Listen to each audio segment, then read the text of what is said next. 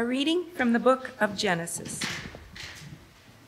Jacob prayed, "O God of my father Abraham and God of my father Isaac, O Lord, who said to me, 'Return to your country and to your kindred, and I will do you good,' I am not worthy of the least of all the steadfast love and all the faithfulness that you have shown to your servant. For with only my staff I crossed this Jordan, and now I have become 2 companies. Deliver me, please, from the hand of my brother, from the hand of Esau, for I am afraid of him. He may come and kill us all, the mothers and the children. Yet you have said, 'I will surely do you good and make your offspring as the sand of the sea, which cannot be counted because of their number.' So he spent that night there, and from what he had with him, he took a present for his brother Esau. The same night he got up and took his 2 wives, his 2 maids, and his 11 children, and crossed the ford of the Jabbok. He took them and sent them across the stream, and likewise everything that he had. Jacob was left alone, and a man wrestled with him until daybreak. When the man saw that he did not prevail against Jacob, he struck him on the hip socket, and Jacob's hip was put out of joint as he wrestled with him. Then he said, 'Let me go, for the day is breaking.' But Jacob said, 'I will not let you go unless you bless me.' So he said to him, 'What is your name?' And he said, 'Jacob.' Then the man said, 'You shall no longer be called Jacob, but Israel, for you have striven with God and with humans and have prevailed.' Then Jacob asked him, 'Please tell me your name.' But he said, 'Why is it that you ask my name?' And there he blessed him. So Jacob called the place Peniel, saying, 'For I have seen God face to face, and yet my life is preserved.'" Hear what the Spirit is saying to the church. Thanks be to God. The Lord be with you. And also with you. The Holy Gospel of our Lord Jesus Christ according to Mark. Then Jesus and his disciples went to a place called Gethsemane, and he said to his disciples, "Sit here while I pray." He took with him Peter and James and John and began to be distressed and agitated, and said to them, "I am deeply grieved, even to death. Remain here and keep awake." And going a little farther, he threw himself on the ground and prayed that, if it were possible, the hour might pass from him. He said, "Abba, Father, for you all things are possible. Remove this cup from me. Yet not what I want, but what you want." The Gospel of Christ. When we started working our way through the narrative lectionary a year ago, on one of those first Sundays and then a couple other sermons from time to time, I made the point that there are often several different ways to interpret what the scriptures are saying. That there can be a range of interpretation, understanding a passage to mean this or perhaps this over here. And oftentimes those interpretations can come across a little bit differently. But I encouraged us to keep in mind that they are nevertheless an honest attempt to understand what a particular passage means for us. Today, our first reading from Genesis chapter 32 is one of those passages that provides a great example of this variety of interpretation. And so this morning, what we want to do is look at 3 possibilities of how we might interpret this and explain as much as we can in the time we have why each one of these views would make some good sense. We have to begin, though, with a little bit of background story, because just picking up this episode where it is now, if you don't know the background, it makes it kind of hard to catch the vision of what's happening. So we are reading about Jacob. The 3 great patriarchs of Israel are Abraham, Isaac, and Jacob, and Jacob is the one that we're learning about today. He was born to Isaac as a twin brother. His brother Esau is technically the oldest because when they were born, Esau came out first, and the scriptures tell us that Jacob was grasping his heel on his way out of the birth canal. And so Jacob actually means heel grabber, but that has become a euphemism for deceiver. So that's the name that Jacob has grown up with, and it turns out that's how his life tended to be characterized. That's what his life was characterized by, this idea of deception. We see this fairly early in the story because as the two boys grow up, we find out that they were quite different people. Esau grew up to be, a man's man. He was pretty hairy, he liked hunting, he probably had a 4x4 camel, and his dad favored Esau. On the other hand, Jacob was quite the opposite. Jacob was like me, a little bit more slender. Maybe he liked reading. He was called a smooth man in the King James Version of the Bible, and he liked hanging out with his mom learning how to cook, unlike me. But nevertheless, he was favored by Rebekah, his mom. Esau was favored by his dad, Isaac. Well, time goes on for a little while, and Esau was out hunting, and he's coming back, and he's just famished. He's been out for quite some time, and he comes across Jacob, who's trying out a new stew recipe, and he sees Jacob, and he says, "Oh, man, give me some of that stew. I'm starving." And Jacob's thinking, "Yeah, I could give you some of this stew if you sell your birthright to me." The whole point about the birthright is whoever was the firstborn son is the one who got the lion's share of the inheritance and everything. And so Jacob is saying, "Yeah, you can have some of this too, just give me your birthright." And Esau's going, "Man, I'm starving now. Who cares about my birthright? Sure, it's yours, whatever. Just give me that stew." Nom, nom, nom, nom, nom. And away we go. Well, Jacob evidently told his mom about this, and they never forgot about it, because several years later, Isaac is now very, very old. He's blind, and he knows he's at the brink of death. So he says to Esau, "Esau, I am old, I am blind, I'm at the very brink of death, and I want you to go out and hunt for me some game and prepare it for me the way that you know I like it. Bring it to me, we'll have a meal together, and then I'll give you the blessing as the firstborn." And so Esau goes off to do that. He's out the door. Rebekah notices this, calls to Jacob and says, "Hey, Jacob, here's your chance.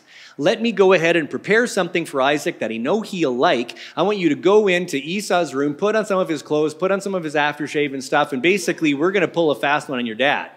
And so she gives the food to Jacob, who's dressed up as Esau and smells like Esau.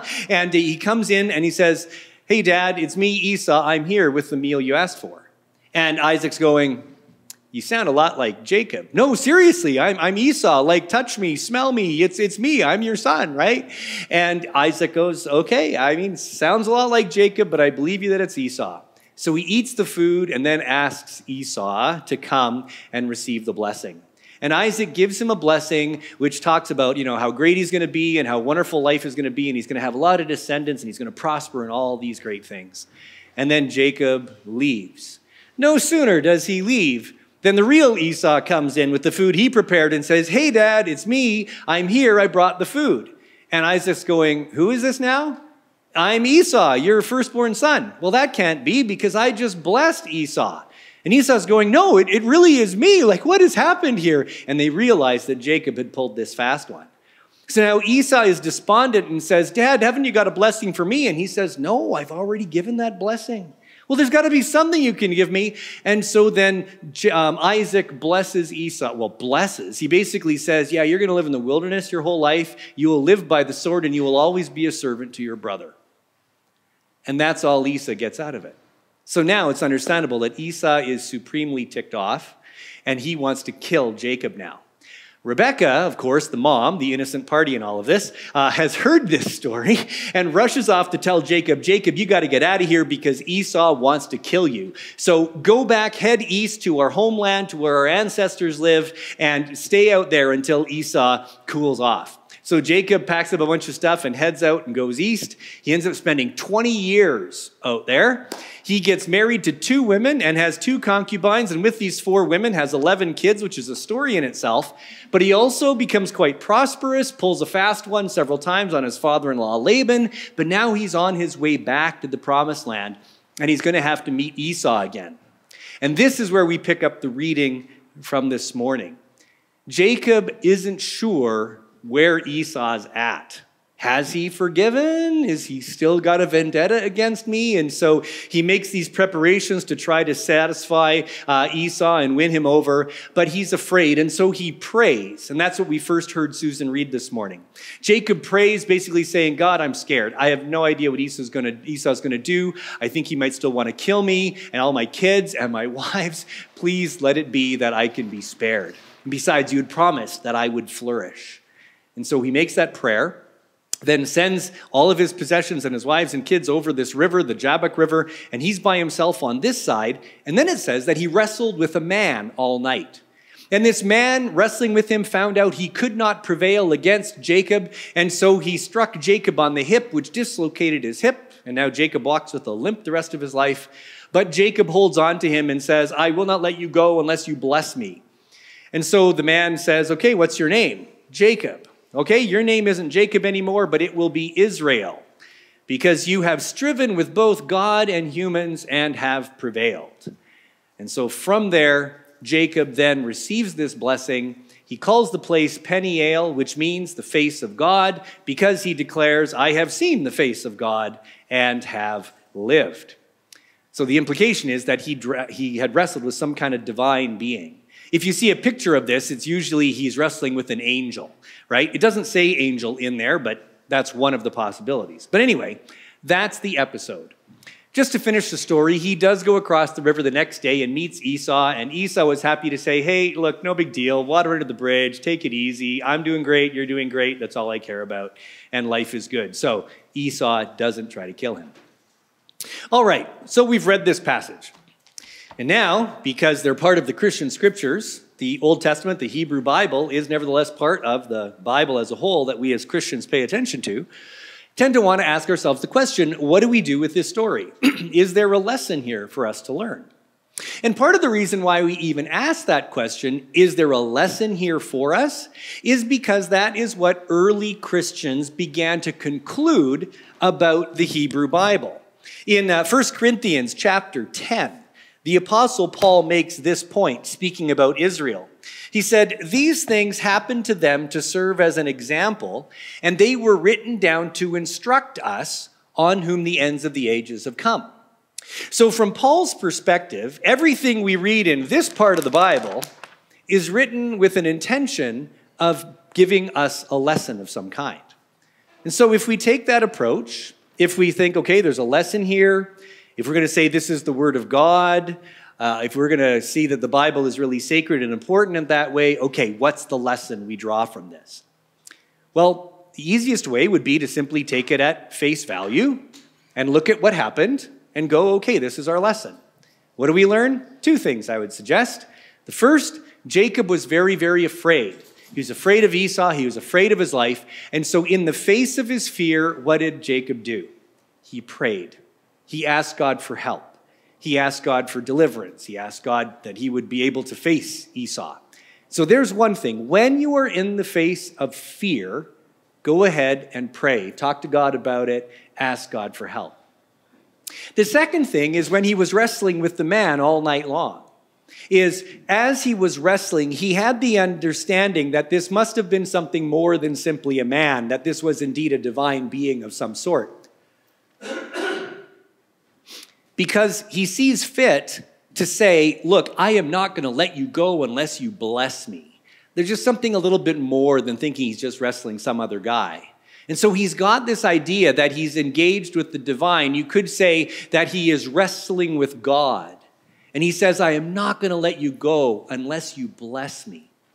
And how this can be taken is this idea that is sometimes talked about. You might hear the idea of wrestling in prayer. Or an older way of putting it is travailing in prayer. You're doing the hard work of prayer. In my Pentecostal upbringing, one of the older ways this would be described is that you had to pray through. The idea was that if you had a prayer request, somebody you're concerned about, whatever circumstance you're facing, you go to prayer and you continue to pray and pray and pray until you feel that there's some kind of breakthrough. Something in your spirit tells you that, okay, it's being handled now, or something like that. You wrestle in prayer until you come to that resolution. And that interpretation is what I would suggest those who constructed the narrative lectionary are thinking, because they gave us as the gospel reading to go with this, Jesus in the Garden of Gethsemane wrestling in prayer. He's there the night before his crucifixion, and he's going, oh God, you can do everything, and if it's possible, please take this cup from me. Don't let me have to be crucified tomorrow. Nevertheless, not what I want, what you want. And we see in that example of Jesus this idea of wrestling in prayer and praying through to come to that conclusion.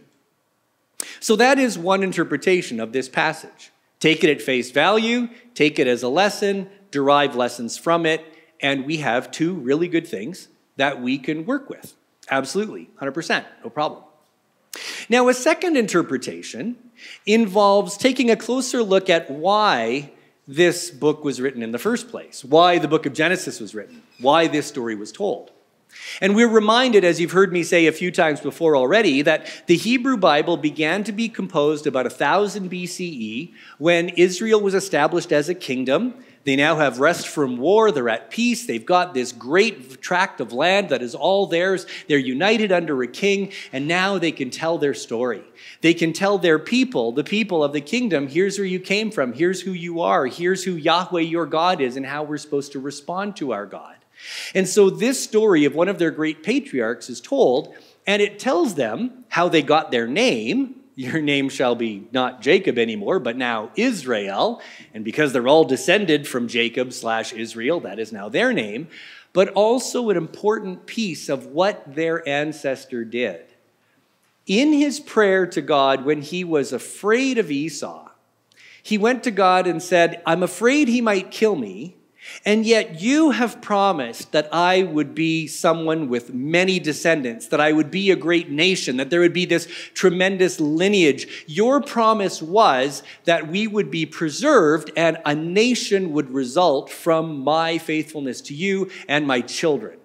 And of course, Jacob/Israel became the father of 12 kids ultimately, who all were the fathers of each of the tribes of Israel. And the nation of Israel existed as a kingdom when this was written because Jacob said to God, this is what you promised. I'm counting on that promise. I am relying on that promise.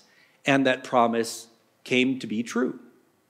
So here, the lesson we could take from that is to say, look, if God makes a promise, God's going to be good to fulfill that promise. And one can approach God on the basis of God's promises and say, this is what I am counting on. This is why I am remaining faithful and standing firm, because you have promised that this would be so. And the promise is that God would fulfill that promise. Now, there is a complication here. It seems that in the Hebrew Bible, all sorts of people could hear God audibly really easily, whereas we tend not to have that experience these days.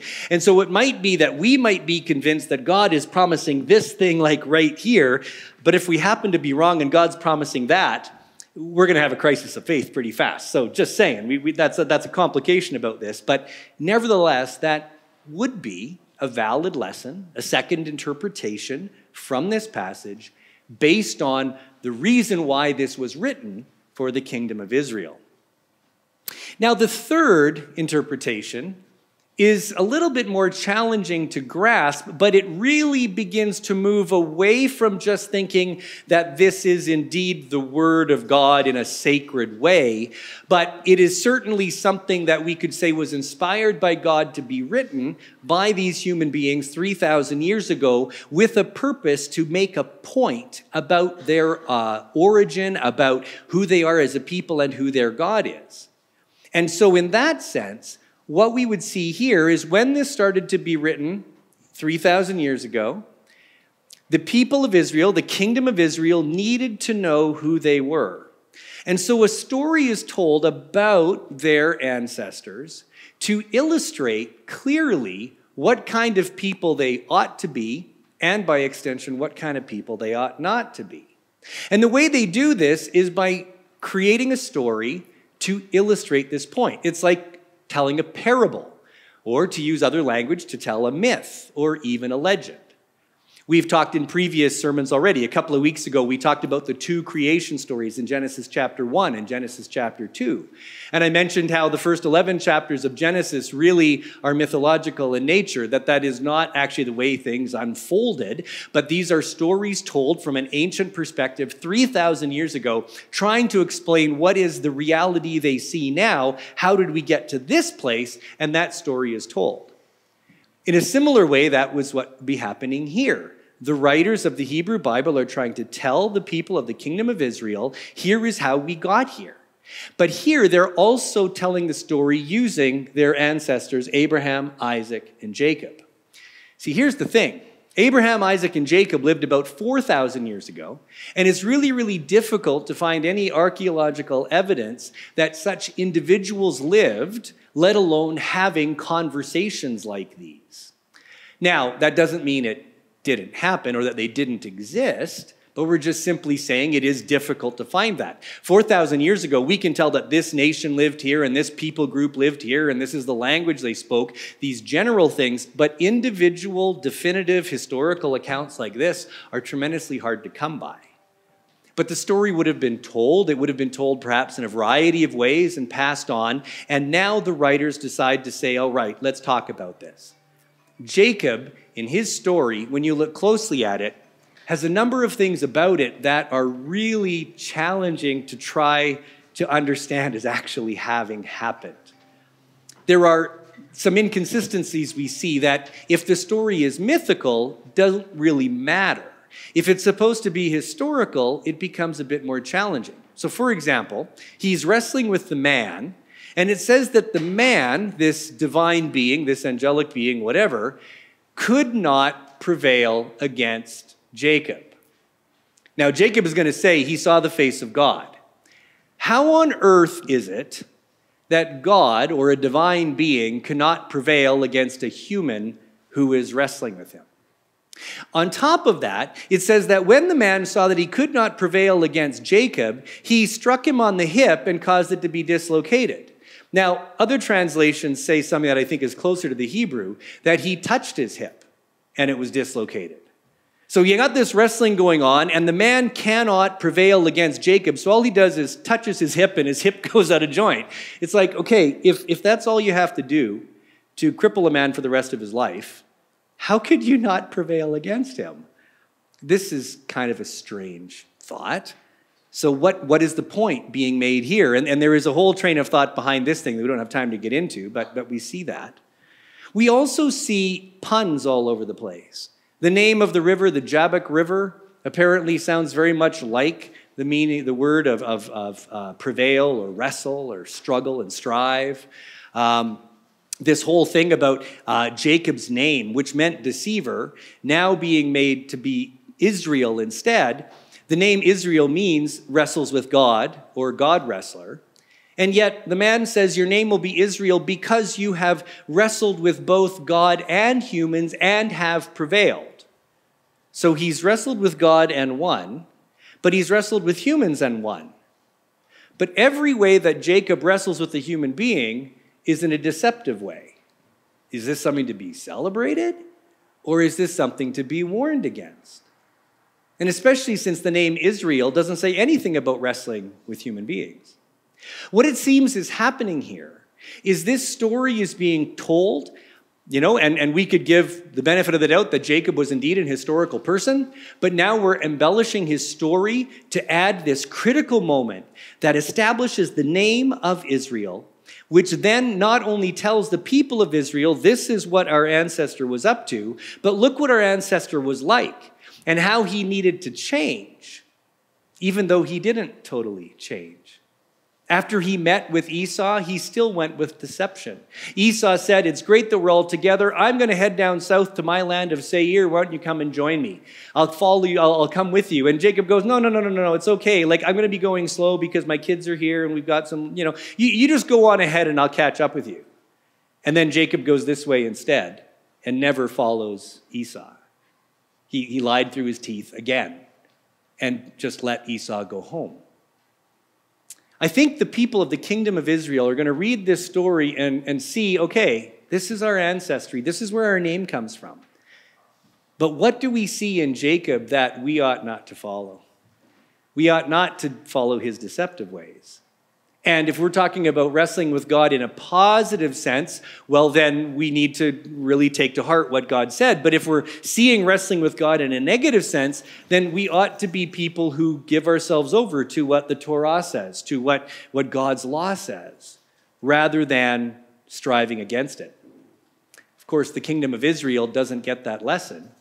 And 500 years later, they're taken off into exile because they wrestled with God and didn't pay attention to what God was saying. What do we do with that interpretation? It's a little bit harder to find a lesson that we just apply. But we can see that this is part of Jesus' backstory. This is part of what Jesus was born into, the story that was understood by the Jews, by the Israelites, of which Jesus was a part, and who the first disciples were a part, the first Christians. We can see that there is a lens through which the scriptures can be understood that allows us to see what Israel was up to, how they're trying to understand who they are, and how they understand God is to be, and seek to find a way that matches the pattern of what Jesus will ultimately tell us about how it is that we ought to live. There's so much more I could say about that. Maybe we can discuss it downstairs at coffee time when we have a chance to discuss the sermon. But let me just close with this observation, and I know I've been talking for a while. All three of these interpretations are Christian interpretations. All three of these interpretations are held by Christians, people who are wanting to take the book seriously, who recognize that this is a book that has an authority for us in some way, that we look at it every week, we want to learn from it, we want to handle it correctly, we want to understand what it is saying to us.